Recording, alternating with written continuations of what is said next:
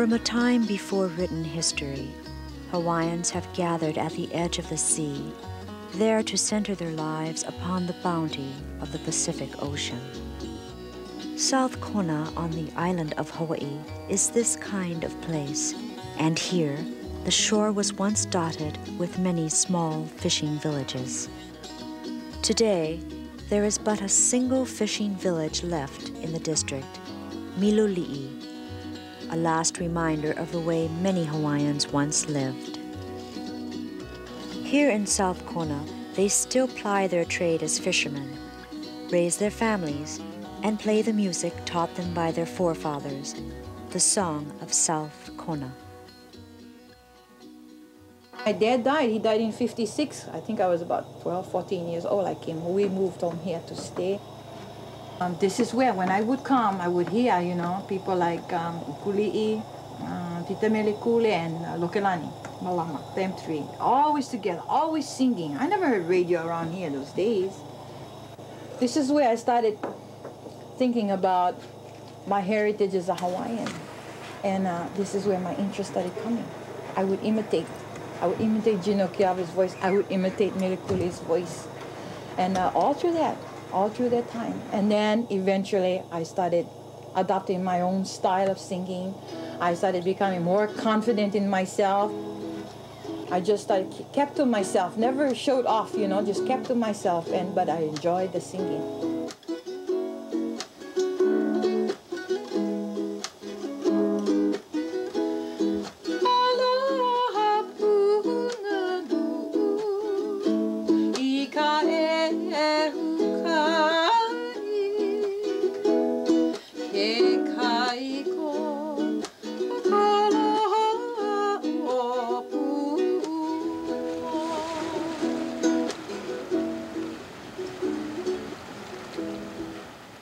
Miloliʻi village goes back to prehistoric times.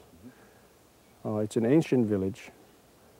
Not too much evidence is left of what was here a long time ago, except there were a lot of people that lived here, I understand, and a lot of their descendants still live here today. It's about 17 families. About men, women, and children, about 120. Then about 50 dogs. Yeah, brother. My family go back 10 generations pulling ahis. Well, my dad, who loves this place, you know, and as far as I can remember, and anybody who knows him for a long, long period of time, know him as an individual of himself. In other words, he was a strong, dominated person to what he believed in and what he wants to do. Everything he did was all good for himself, the family, which was us. He worked hard, he sent us all to school, all my sisters and brothers, you know, so he went only to 3rd grade. And that's why he wants us to return and continue that love he had for this place. Like the old folks say, when you lose the land, you lose your life. You know, the land and your life kind of ties in together.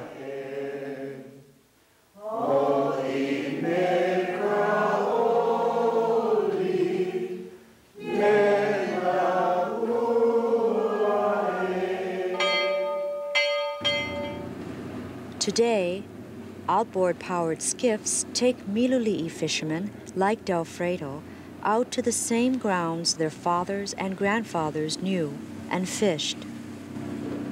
This is a opelo, yeah? We use it for bait and charm. What you do is, we call it slice bait, so what you gotta do is cut this in half, you put it in your hook. Use the rest of the bone in the head for charm.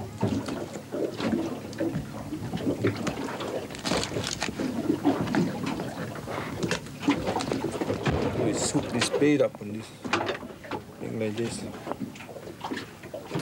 Get a rock like this. Put it on, wrap it, put the charm on. Gotta get the charm for make smell, the fish come. Trying to catch some yellowfin tuna. So usually we go down to 50 fathoms. Depends on where the fish bite. Using the simplest of traditional techniques, the fisherman goes about his daily job. In a ritual from the primal contest of survival, the sea surrenders its riches to a thin fiber line.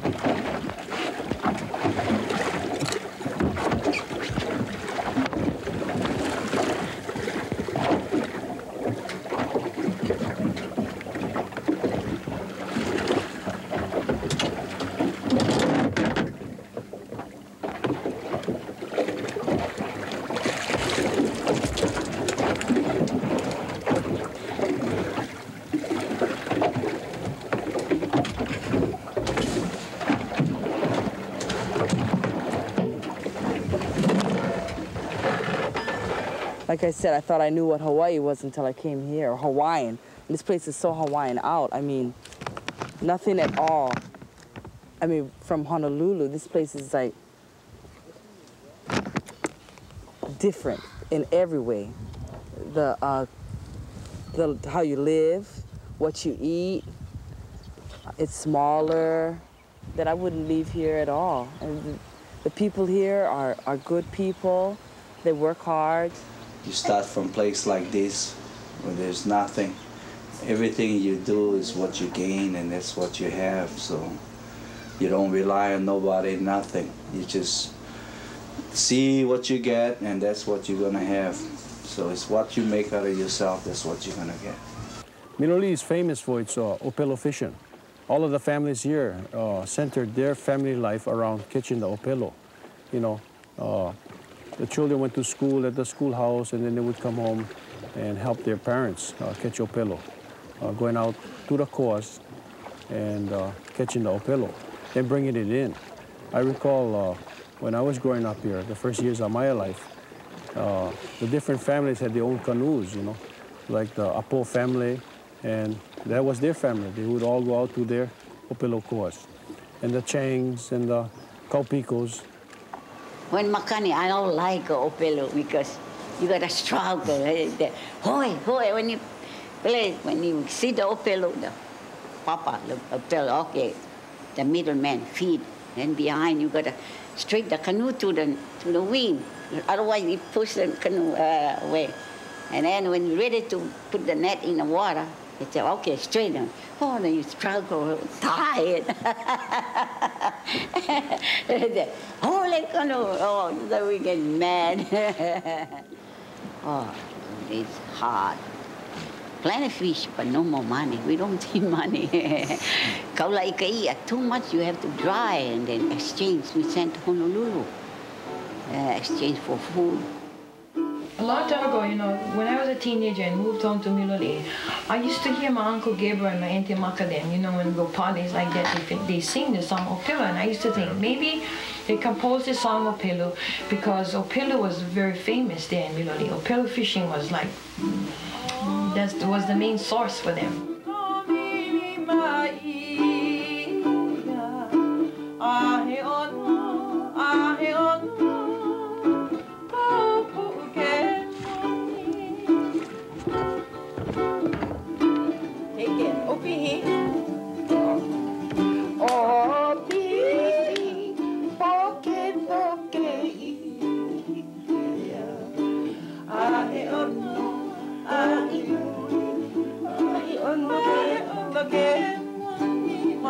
Diana told me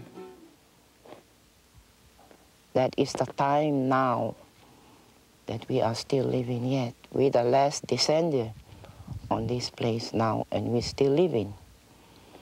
Now it's the time for us to let go what we learn, like hats. Like this, in the beginning, this is the old way of using as a stripper. And this is the one that my mother had taught us. You go any place, baby, you never go hungry. If you know how to weave, that's where you find your food to support your family. We gather the lahala first. We have to walk to find for this. We have to divide to look the color, to divide the color. We used to have lahala of trees over here, and all in this type of lahala. This is the original lahala from the tree we pick. We pick these and we take them home and we clean them and we sit there, watch my mother, how she show us how to weave. In our days, we don't have electric. We just had charcoal iron. We use charcoal iron. We prepare ourselves with the wood. If we have about 1 dozen hats, and our charcoal iron is there, it's hot. And we get the candle, you know, the honeybee candle, we keep that. My dad used to go collect honeybees before. So the candle, we keep that. To clean the iron, so the iron stays smooth when you iron your hats, your clothes, and everything. So that's why the hat comes out shine. And if it's rain, you won't ruin your hat. Your hat stays pretty every day.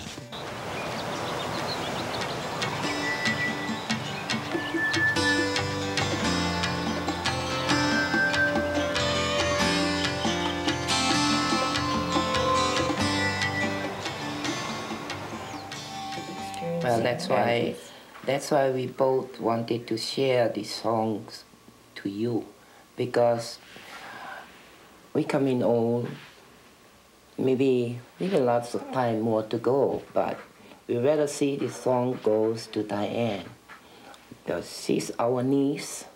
Why not? That's our love to her, and we want her to continue to keep up with her songs, but she'll carry on the song to the next generation. At least the song never dies away. Never dies. Because it's recorded and it's well known, you know. It's well known. All around today, with some of the songs that Diana sang, are beautiful. I hear some other people singing, or real nice. See, they have background, they make the song so mellow. Diane, can you play Pelikane for us? Yeah. We'll share that with us. I think where, you know, this words in here like poka, topito, and you know, may have come from maybe Tutu Kapeka may have read too about the war. Yeah, in a newspaper. In the newspaper, because nupepa means newspaper in Hawaii. Right. So she may have read about it and then kind of taken herself back to where her kani was, to Kukulu was. So.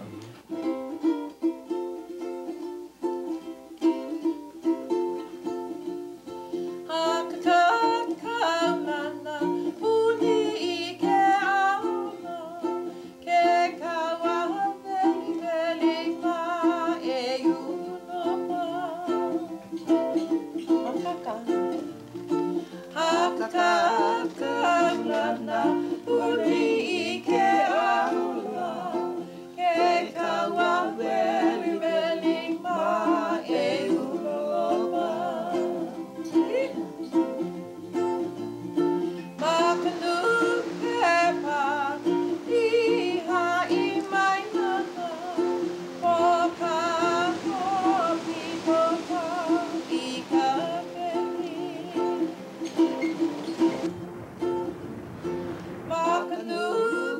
the music, the fishermen's arts are passed from fathers to sons, the basic skills that bring food from the sea, the knowledge of currents, tides, and the seasons, and values that conserve the resources of their livelihood. You don't need to clean them up. You only taking away plenty. You take what you need. You clean them up, you ain't gonna get any for the next generation to come.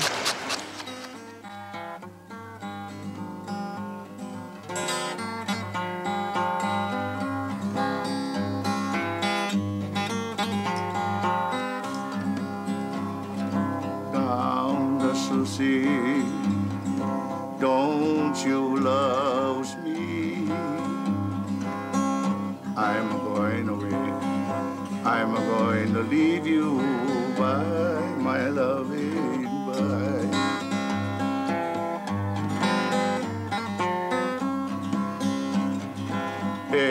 Elevaula me kuupila, a me kuai yolina, ike alanu. Kilave iala o susi, my loving bye.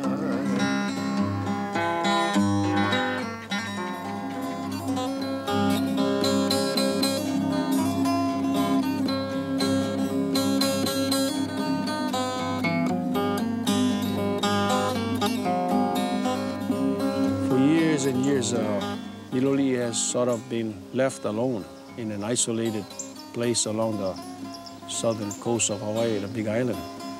And because of the road conditions, a lot of people wouldn't want to, traverse that road, that 5 miles of winding roadway all the way down to the ocean.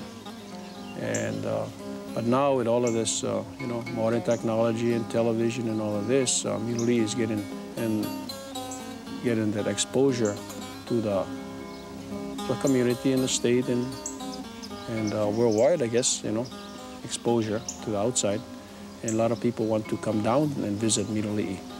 They've heard about Miloliʻi being one of the fishing villages here in Hawaii and would like to see that Hawaii that they came here to see. And we hope that when they do come, if they come all the way down that 5 miles of treacherous winding road, that they respect the place and its people. The road itself passes through the village. It's sort of like going through somebody's living room. And we welcome everybody, but we also want them to respect us also, the people here. Well, that song came to us. Something just like a wind came and tell us. We were talking story. We were talking story about her. About her history. Her history, Tutukiaka. Well, we heard the story about Tutukiaka, how she used to live there at Manuka. And she used to go down Miloliʻi on these 2 white horses with her 2 maids with her, nothing but maile around their neck and ginger. Mahila mai te anga, kuana ka manuka, hoiana ya Miloliʻi, kapu vai aloha. The songs that you hear during that time, you don't hear them anymore, not today. Even what the people are singing today, you don't even hear them. And some of those songs belong down here. Whether they just made it up that time or what, I don't know. But they were beautiful. The composer of certain songs all come from down here. And they move out all these areas. Whether they came from this area, Ho'opuloa or Opihali, either one of them. But actually, the family line is right down here.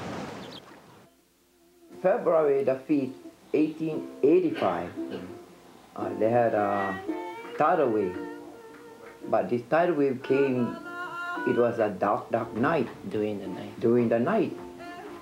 And Miloliʻi used to have plenty people live, they build house, with rock around fence. so happy. A tidal wave came up in a night. But people, family that has plenty children, they only can take maybe our 2 kids. See? They grab whatever they can grab.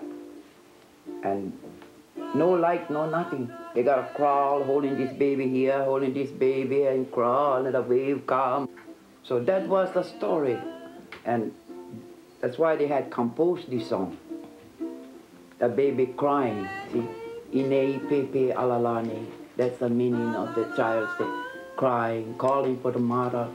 This song was given to me by my auntie, Kapolila Wae Omakana. So that was how the story she told me. I got most of the history from her.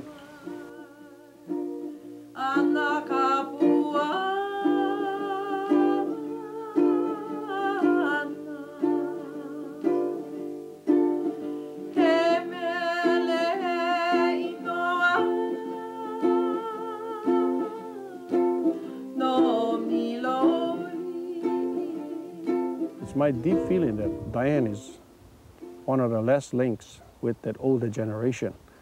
And of course, she's trying to pass it on the way she learned it to her sons.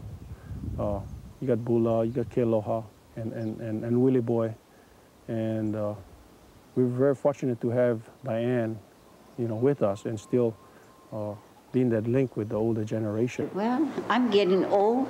For the next generation, they gotta think for themselves. Yeah, they gotta stand firm and fight for their own right. Yeah. We're getting old, we're gone. We don't know what they're doing.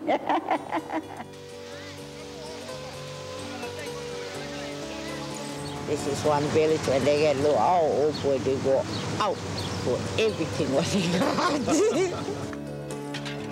As it has been for centuries, the occasion of a luau brings the families of the village together. Luaus are, in fact, feasts with an abundance of food, entertainment, and fellowship. The pig, a staple in the traditional Hawaiian culture, is often contributed by one family as a gesture of aloha and sharing.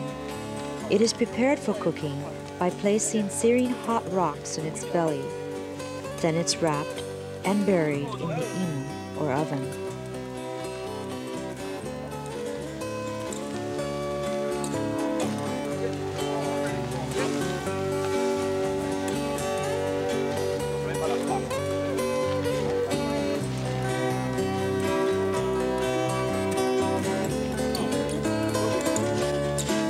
As the pig cooks slowly all day under a mound of dirt, people of the village gather to join in the laying of nets in the shallow waters, reaping a rich and bountiful harvest from the sea.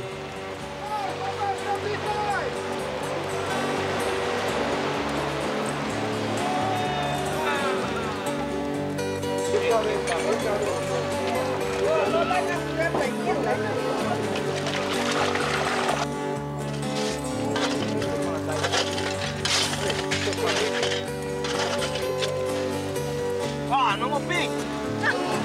Run away, the pig! No more pig! No more pig! Okay? Oh, no.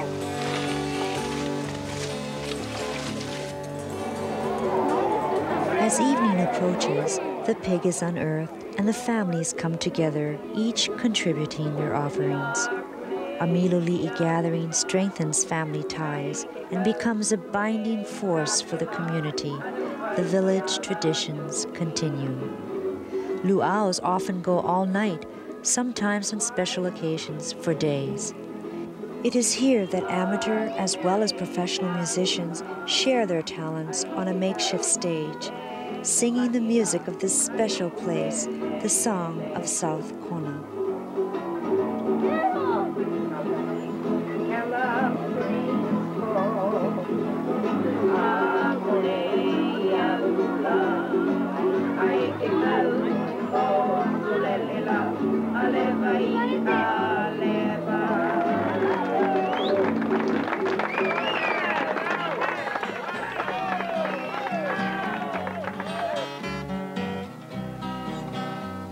Away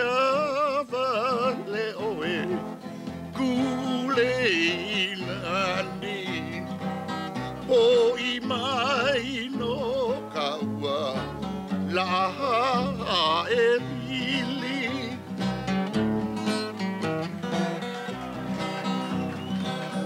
Au he avale oe kule I nani.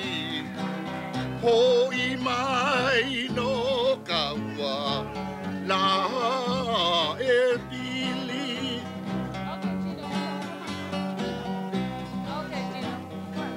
Alua I kauai e I poinei. E kui e wa I ku mana o.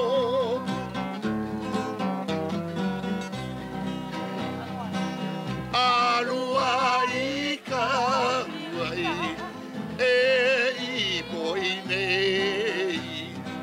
E kui e wa I ku mana o.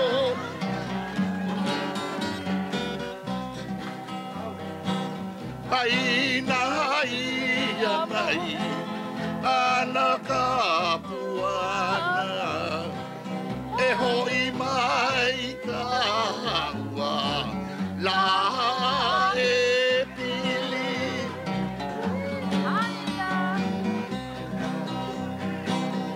Ai na ia mai ana ka puana e mai no kauala la e pili.